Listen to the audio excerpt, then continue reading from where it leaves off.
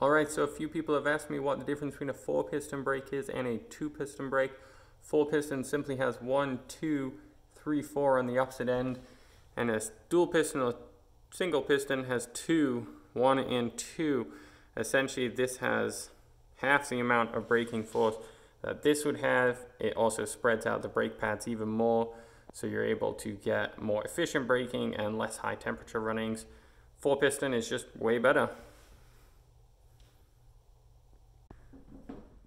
Downside with 4-piston though is it is heavier, so on XC race bikes a lot of times they will go to just a really high end 2-piston brake.